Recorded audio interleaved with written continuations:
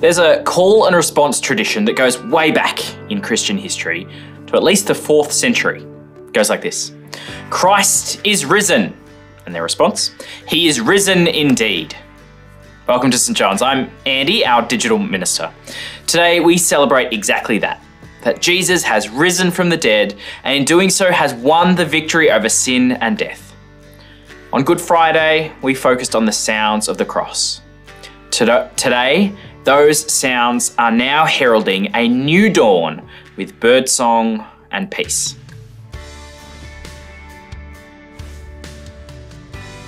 Today's reading is from Luke chapter 24, verses 1 to 12.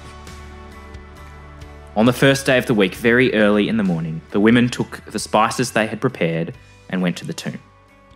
They found the stone rolled away from the tomb, but when they entered, they did not find the body of the Lord Jesus. While they were wondering about this, suddenly 2 men in clothes that gleamed like lightning stood beside them. In their fright, the women bowed down with their faces to the ground, but the men said to them, "Why do you look for the living among the dead? He is not here, he has risen. Remember how he told you while he was still with you in Galilee, the Son of Man must be delivered over to the hands of sinners, be crucified, and on the 3rd day be raised again." Then they remembered his words. When they came back from the tomb, they told all these things to the 11 and to all the others. When they came back from the tomb, they told all these things to the 11 and to all the others. It was Mary Magdalene, Joanna, Mary the mother of James, and the others with them who told this to the apostles. But they did not believe the women because their words seemed to them like nonsense. Peter, however, got up and ran to the tomb. Bending over, he saw the strips of linen lying by themselves, and he went away, wondering to himself what had happened. This is the word of the Lord. Thanks be to God.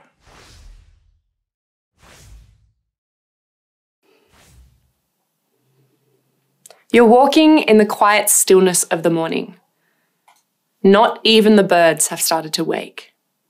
As your breath unfurls before your face in the crisp air, you walk slowly, heading towards the other side of town. There are others walking beside you, but no one is speaking for the weight and heaviness that lies over your task. The only sound, your footsteps and breath. All else is silence. It's been a long and exhausting couple of days as you watched the unthinkable happen and all your hope seemingly crushed in the space of a few hours. Death seems to walk alongside your group as with hanged heads and eyes all out of tears, you make your way to the tomb. The place where your friend and teacher was laid to rest. Grief, sorrow, exhaustion, numb, angry, confused, scared. But then, as you turn the corner to see the tomb, the even more unbelievable occurs. And like the first light that streaks across the sky, hope breaks in. It can be hard to place ourselves in the shoes of the women and men who were present for the events of Easter 2,000 years ago, to understand the significance of who Jesus was to these people and how much he represented. What is not hard for us to understand, perhaps, is the grief and sorrow, the heaviness that settles on us when someone we love dies. Some of you may not have experienced this yet, but many of you will have felt the grief or fear that comes with the loss or sooner than expected loss of someone in your life. It's not hard to see just how much we try to avoid or delay the reality of death as a society by every possible means. We fear death and what it brings, and the questions that can seem unanswerable in its presence. It's this reality, among others, that the story of Easter breaks into, to give hope to completely change forever the way we see death and the way death impacts us. And not just for our deaths, but in our lives. The events of Easter give us pause to once again reflect on the significance of the life, death, and resurrection of Jesus Christ. why this person, Jesus, was so important, and how his death and even more unbelievable resurrection changed our world forever. How that third day, early in the morning, broke the silence of death with the song of new life. So I want to start by asking, what's your hope song? The song or music you turn to when you're exhausted, grieving, or lost. The music that stirs your heart to courage and your face to lift. Mine is usually in the form of soundtracks from movies I love or that resonate to that deep place that words cannot express. I think of the emotion captured in The Prince of Egypt, or in more specifically, the Lord of the Rings soundtrack. The mighty contrast from the dark, bleak sounds of Mordor to the bright spring of the Shire. Music that demonstrates the hope that is found in the destroying of the ring, which breaks the power of the enemy. But usually, I love those because they speak to me of a deeper truth and hope that I know already from the story of Easter. And as we open Luke's Gospel today, we see the hope song that bursts from the events of Easter Sunday morning. That the epic of the Lord of the Rings is simply an echo of the greatest victory ever won, where death itself, which even the king of Gondor couldn't avoid, is conquered with new life. Today, Luke's Gospel shows us three things about death and life. The first is death's once power over us. The second is Jesus' power over death. And the third is hope in new life before and after death. So let's look at that first one, death's once power over us. It's clear that the last thing both the women and men expected on that morning was Jesus' body to be missing, let alone resurrected. Not only do the women seem to try to problem solve the suspicious absence of a dead body in verse 2, but the men flatly refuse to believe the women when they tell them all that had happened at the tomb in verse 11. The men go so far as to describe the women's story as nonsense, which is actually a term doctors at the time would have used to describe people who were babbling, insane, or had fever brain. For humanity, death was inevitable and final. It is said that death is the great equalizer of humanity. No matter the life you've lived, the wealth or the poverty, the moral good or wrong, all must face death. For all of us, death is the end of something or everything. And you don't have to look far to see how we try to push back against it in any way we can. Like rumours of famous people asking for their bodies to be frozen after their death in hope that future generations will learn how to revive their frozen dead bodies. The way immortality features in our imaginations and books and fantasies. How we seek to delay the signs of aging with new technologies or creams or surgeries. How we despair over the loss of our control and independence. And how deeply we grieve when we lose those we love, as is a very part of us has been broken off.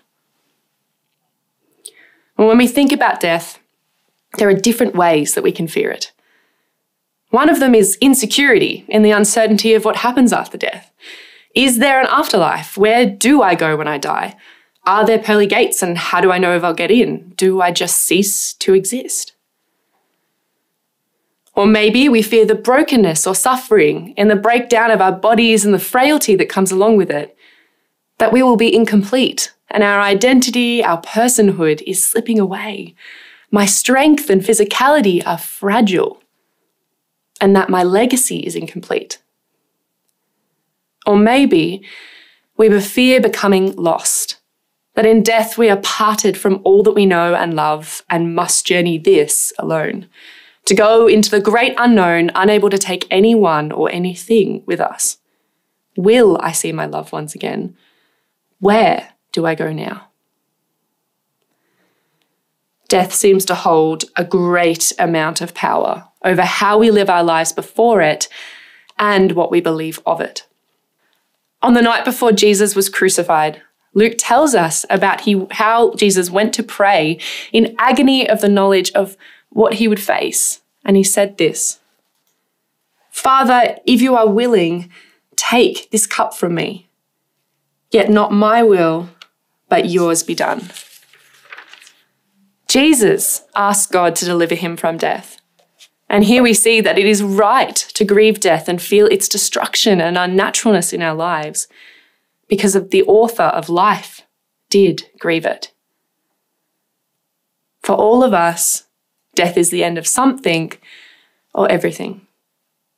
But on Easter morning, God transformed death into a new beginning. Death was defeated on the third day at dawn. And that brings us to our second point for today, Jesus' power over death. Jesus' body was not in the tomb. It's as simple and baffling as that.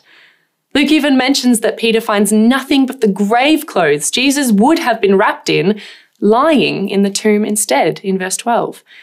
So Jesus was either dead and naked somewhere else, his body being moved, which is kind of incredibly gross to consider someone removing the clothes between the decomposing body and their hands, or he was, as the dazzling men said, risen from the dead. Despite the initial human responses to this event, the two men in dazzling clothes that Luke later identifies as angels make it pretty clear what has happened. Look with me to verses 5 to 7. Why do you look for the living among the dead? He is not here. He has risen. Remember how he told you while he was still with you in Galilee. The Son of Man must be delivered over to the hands of sinners, be crucified, and on the third day be raised again. Here's the thing. Is the resurrection of the dead completely unbelievable? Even today, with much of the Easter story known from the thousands of years the church has shared it, do we truly have hope in the resurrection, or do we think it's impossible? And does it actually mean anything for our lives today if we do or do not believe the story? The earliest confession of faith of what Christians believe says that Jesus truly died, was buried, and descended into the dead. He was utterly and completely dead. It's important to understand that the resurrection of Jesus was not a resuscitation of his body. Jesus himself, after losing his friend Lazarus, wept and then resuscitated him from the dead. That was a temporary resuscitation of his body before Lazarus once again faced death. Jesus was truly dead beyond the reach of resuscitation.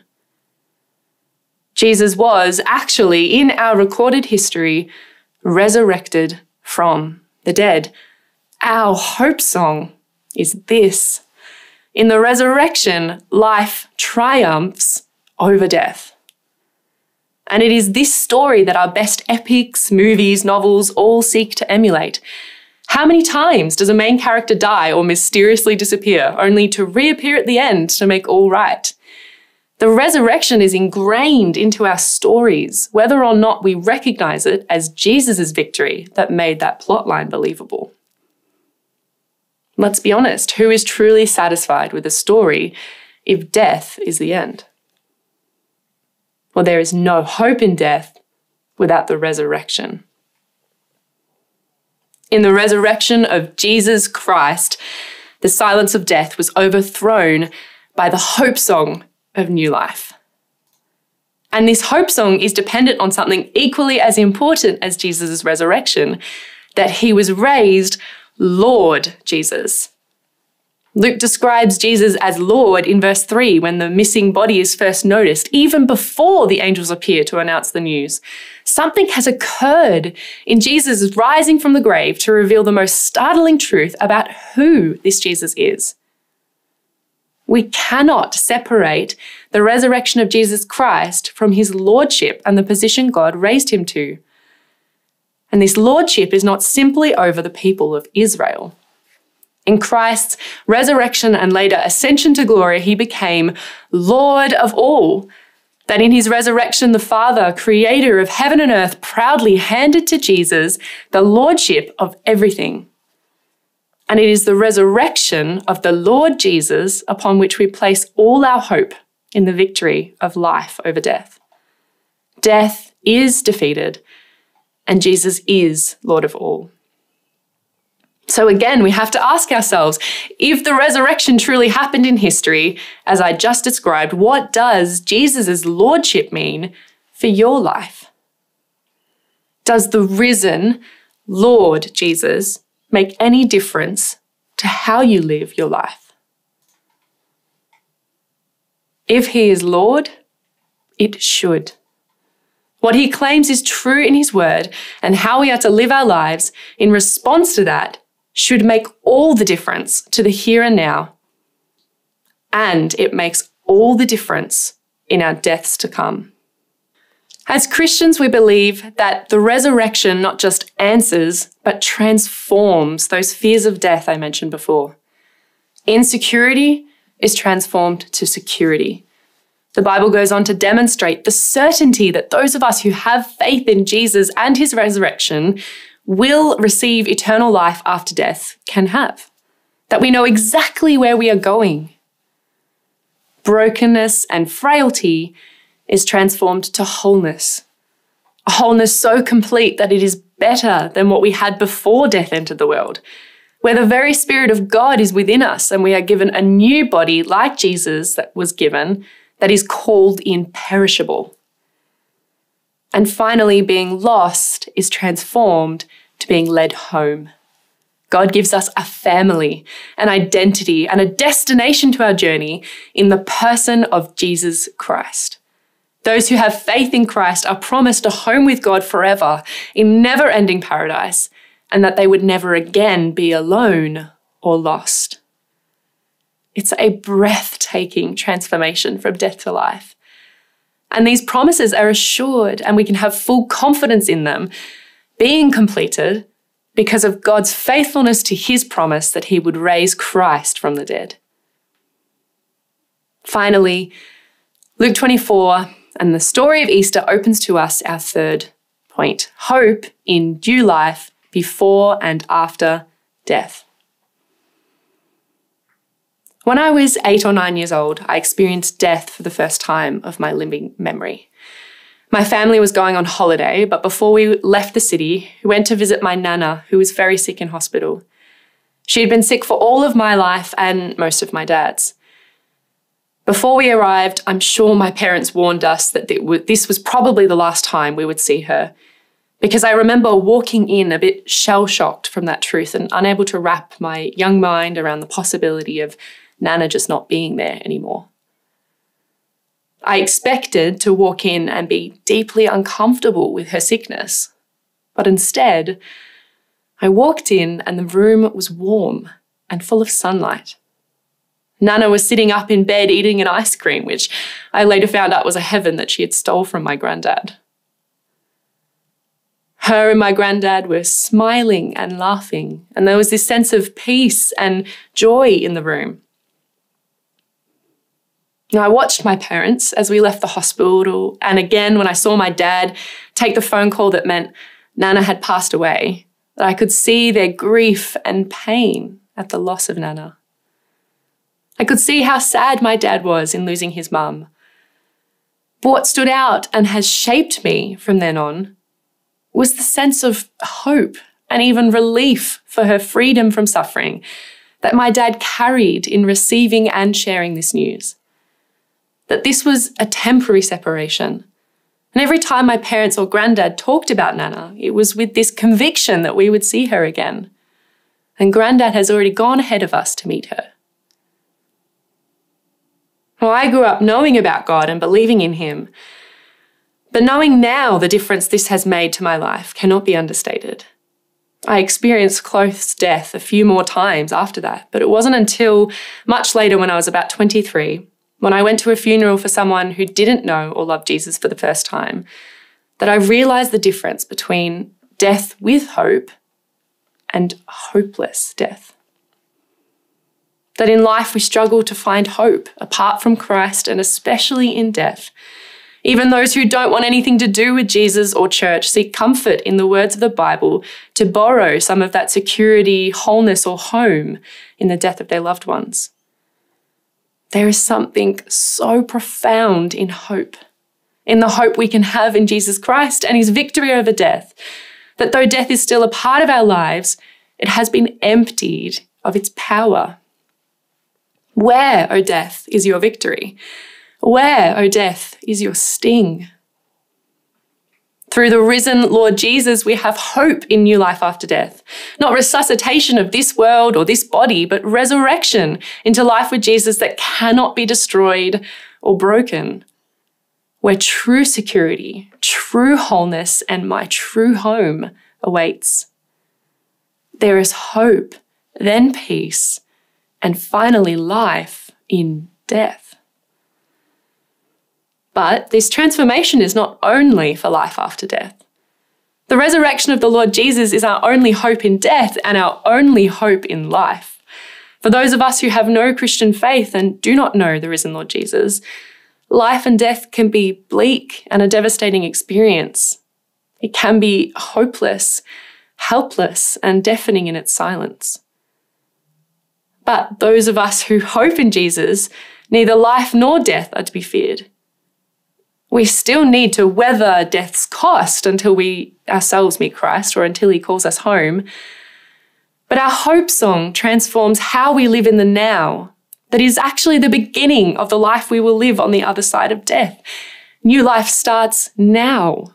To live each moment believing the truth of the resurrection is the lens of life.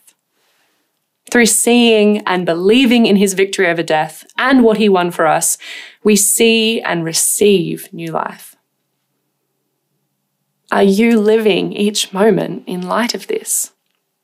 In your relationships with those around you who don't have this hope, is the resurrection your lens? If you don't know this hope, I encourage you to come and learn about what it means for you here with us at St. John's. Come and speak with anyone you've seen during this service or any of our pastoral staff. We want nothing more than to introduce you to the source of our hope, joy, and life. The Lord of all, who truly walked this earth, truly died, was truly raised to new life, and still lives today sitting on his throne. You can trust him and him alone in all your sorrows and your grief. He is loving and faithful and good where all else fails. He is our true hope song, the risen Lord Jesus, the source of our praises and joy and light during the dark. And I'll finish with this paraphrase of one of the most loved Christian songs of praise for Easter morning. Glory to you, conquering Son and risen Lord Jesus. Your victory over death will never end. Angels clothed in splendor rolled the stone away. They kept your folded grave clothes where your body lay. Look, Jesus meets us, risen from the tomb. He greets us lovingly, scattering our fear and gloom. Let the church sing songs of gladness and triumph, for her Lord is living. Death has lost its sting. We no longer doubt you, glorious Prince of Life. What is life without you? Help us in our struggles. Glory to you, conquering Son and risen Lord Jesus. Your victory over death will never end. The Lord Jesus is risen.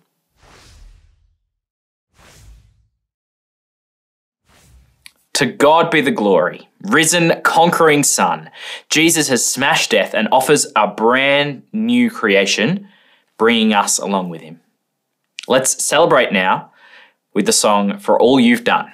Following that, we'll be led in prayers by Robin and Linda, and there'll be a chance for you to creatively respond and participate in that. It'd be good to have some scissors and some paper and a pen ready for that.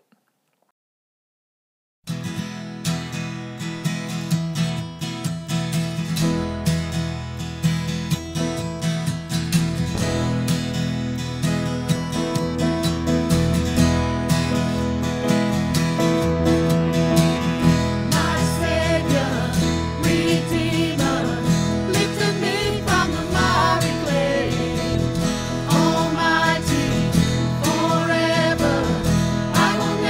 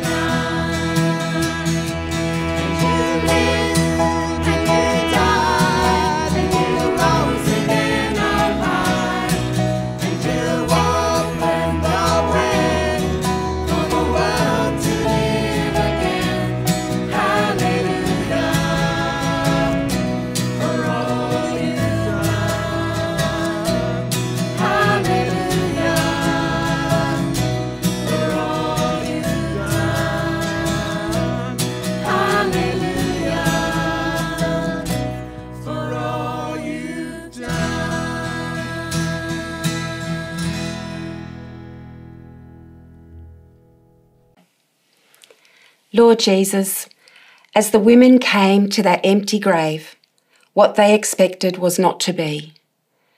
You were not in the tomb, but alive. As we come in prayer to you, open our eyes wide in wonder and belief at your resurrected and divine person, living now. Father God, thank you for your love in freeing us from sin's power by the death and resurrection of Jesus. Thank you, Father, and thank you, Jesus, that you long to give us the gift of your Spirit.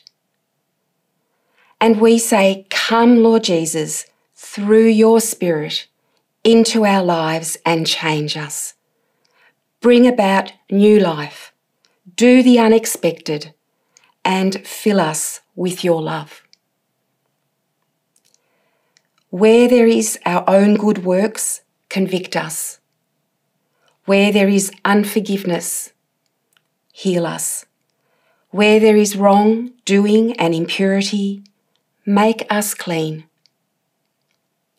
Give to us, we pray, a renewed belief in the power of prayer because of your resurrection. You make a call on each of our lives, and if it is today, may we say yes in response to you, Jesus. You have made us your children, Father. Help us all through your power to reflect heaven in this broken world. And we await with hope for that day when you return, Jesus, for your complete renewing of all creation. While we wait, we worship, enjoy you, and live our lives for you. Together, let us pray the prayer Jesus taught us with all God's people across the world this Easter. Let us pray. Our Father in heaven, hallowed be your name. Your kingdom come, your will be done on earth as it is in heaven. Give us today our daily bread. Forgive us our sins as we forgive those who sin against us. Lead us not into temptation, but deliver us from evil. For the kingdom, the power, and the glory are yours, now and forever. Amen. We're going to invite you to a creative response to what we have prayed and what we have heard. A butterfly is a symbol of new life. And here on the table, we've got the makings of a butterfly. On one side of the paper, we're going to invite you, if you want to write down the things that you are grateful for. One of the responses that I have to the resurrection is intense gratitude to God for what he has done and the victory he has won. On the other side of the paper, we invite you to write down where you would like to see God bring new life to you. The resurrection was new life in an incredible way. And there are parts of us that are sometimes feeling dry or even dead, or where the ground seems sour. So, if there's any part of your life that you would like God to come and bring his new life, his resurrection life, we invite you to write that down on the other side. If you just want to use a piece of paper to write these down and put it away and then come back and look at it perhaps in time to see how God has answered your prayers. In the meantime, this is how we're going to make the butterfly. You need one piece of paper, one small piece of paper here, with a slit in it. You need a square of paper. I've folded in two so that we can write one prayer here and one prayer there. When you've done that, I want you to make it into a fan. So,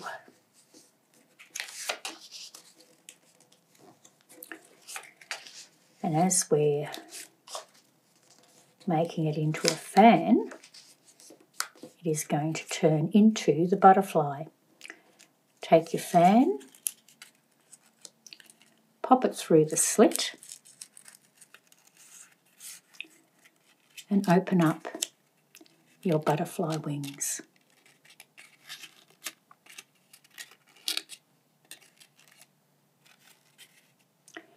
And there you have that symbol of new life. So we're going to give you a few minutes to do that, and there'll be some music playing. And if you don't want to do this but would just like to pray, that's fine too.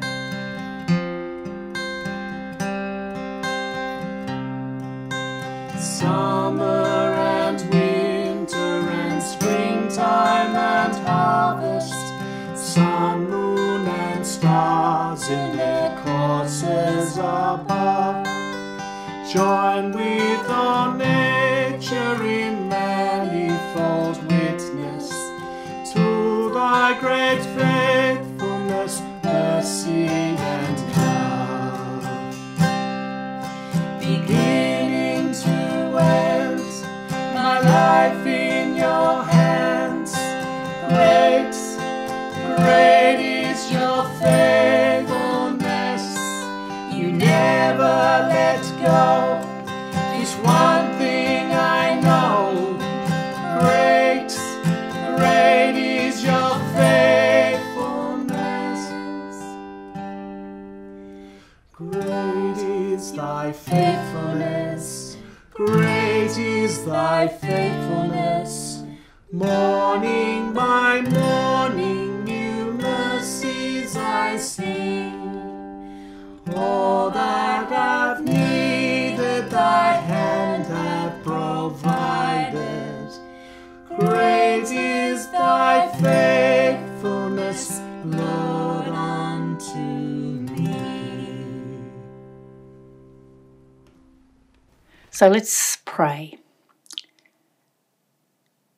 Dear Father, in our hands are our prayers. We ask, Father, for you to come and touch and bless these prayers from the heart, these prayers that are simple but so sincere. And we ask, Father, that you will accept our gratitude for all that you have done for us and more that we could ever imagine. And we ask, Father, that the resurrection power of Jesus will come and touch our lives and bring about that new growth, that new life, that abundance, that richness, that growth. Amen. If anything has prompted you this Easter to get to know Jesus better, I'd love to help you on that journey. Reach out to us at stjohnsdc.org.au, hit the connect button, and we'll be there, ready and waiting. As we offer our prayers as butterflies, let me close our service together today in prayer. God of peace, who brought again from the dead our dear Lord Jesus, the great shepherd of the sheep, through the blood of the everlasting covenant, make you perfect in every good will, make you perfect in every good work to do his will, working in you what is pleasing in his sight. And the blessing of God Almighty, the Father, the Son, and the Holy Spirit be among you and remain with you always. Amen. Go in peace to love and serve the Lord. In the name of Christ. Amen. Thanks, everyone. Enjoy the rest of your Easter weekend. I'll see you again online soon.